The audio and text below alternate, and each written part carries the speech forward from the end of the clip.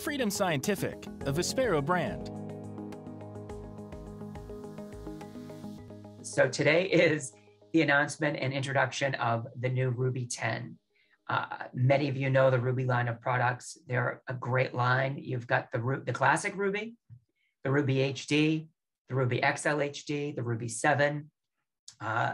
And those of you out there that know them know that they are just wonderful products. If you don't know what the Ruby is, you'll learn about the Ruby 10 today, but reach out to us to learn more about the other line of Ruby products as well.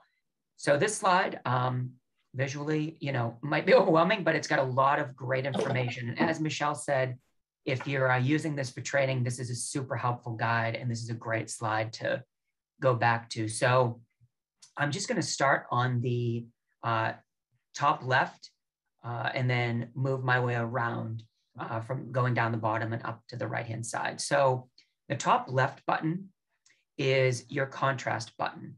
So you can do a short press of that, and that's going to rotate you through the different color combination contrasts that you have. Many of you out there are familiar with this. Of course, you're going to go between, your true color, maybe your white on black, black on white, yellow on black, you name it. If you do a long press, it'll actually bring you right back to your live color mode. Next button down from there. And these are, again, this is one of the nice things with the Ruby 10 is everyone loves the Ruby because it has these tactile buttons around it, right? But this is also touchscreen. So you still have the touchscreen capability with this, but you also have these tactile buttons. So the next button down on the left is a gray button with what looks kind of like almost an equal sign or lines of text. If you're in live view, that's going to toggle you through giving you a guideline in your masking functionality. If you tap that in the document view, it's going to toggle you through the different reading views. So whether you want to do kind of a teleprompter, the zone mode, which you'll get to see later on live if you scan in a document, a ticker tape, or the live image the way that it is. Below that is your camera button that's red, and it has a little image of a camera on it. If you do a short press or kind of a quick press, it's going to capture an image for you. If you hold it for a couple of seconds, that's considered the longer press, that'll actually capture, scan, and read right away. So it cuts out those extra steps of having to then ask it to read to you. So you've got multiple functionality within that button. Very bottom there is just an arrow pointed up to the screen to let you know that it is a touch screen. So you can pinch and zoom as you do on a lot of your smart devices to zoom in and out. Moving around to the right-hand side, starting from the bottom, going up to the top. The bottom button on the right-hand side is your magnification decrease or, minus button. So that's going to decrease your magnification. Above that is your increased magnification, the plus button. And you can tap those once to do kind of a incremental zoom. Is that even a word? Yes, it is. Good job, Mike. All right. Tongue twister today. I'm all tongue twisted. So you can do incremental zooming if you just tap it, or you can actually press and hold to do a continuous zoom. And then above that is kind of the, get out of jail free or pass go and win the money prize. It's the little green button, and it's got a picture of a house on it. And that will bring you back to a live view from anything. So if you're into some other view or, contrast modes, just touch that and that brings you back to your live view. Yeah, we call that the oops button. So if you're like, I don't know where I am, press that and you're going to get back to live mode. Yes, start over.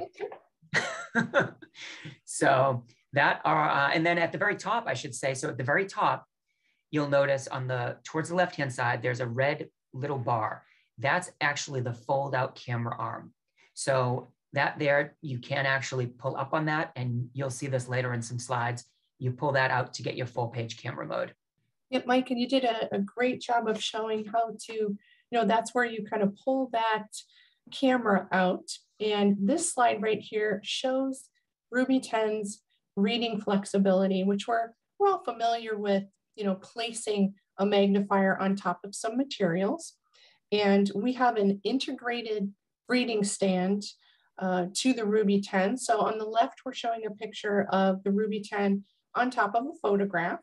And then to the right, we're showing that camera arm in its open position, and the gentleman has a document underneath it. And so he's using that camera arm to magnify. So one thing with this is you've got a couple different, menu options, so you can customize this. And I think this is really important for those of us that are out there. So another thing I do want to give a shout out to, we have a lot of our resellers and dealer channel partners on the webinar today. Shout out to all of you as the, the first and front people that get to meet all these customers. So for you, or for those of you out there that are meeting with consumers, you can customize this. And I think this is nice because if you're working with a senior, sometimes you want to keep it as simple as possible. And if you are maybe working with a more tech savvy individual, I'm working with students a lot of the times who could run circles around me with technology. So you have the advanced mode. And so on the left-hand side, we have a view of what the Ruby looks like in the default mode, and on the right-hand side, the advanced mode. And you'll notice it just adds a couple extra menu options on there. In the default mode, you've got a couple different things here. You've got the settings button. So that looks kind of like a cog works, so that's going to bring you into your settings. The next button to the right, so going across the top three, and then there's 6 icons on the screen, I should say, to begin with.